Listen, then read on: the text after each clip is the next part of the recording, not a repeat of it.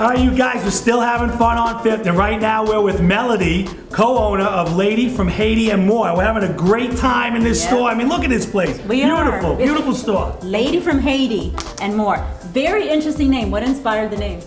The little baby that I adopted from Haiti 19 years ago. My daughter Rachel. I love it. Now, where did the More come from? That's my new partner. I just got a new partner this year with a new location. We opened October 1st here on 5th Avenue. Her name is Terry Moore.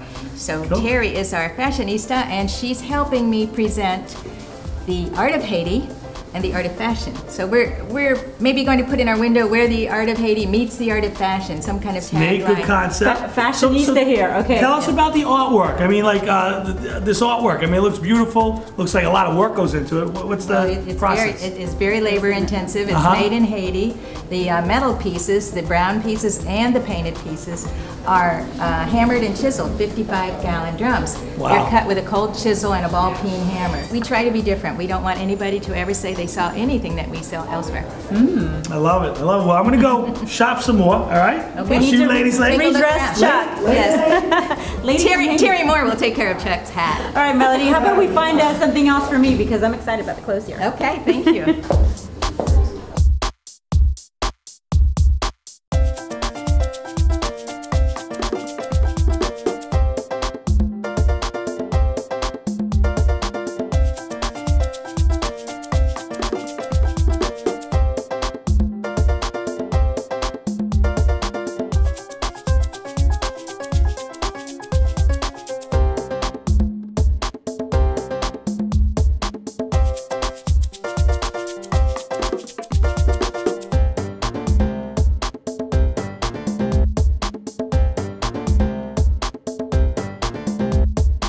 Lady from Haiti and More, Caribbean Art Gallery and Funky Boutique.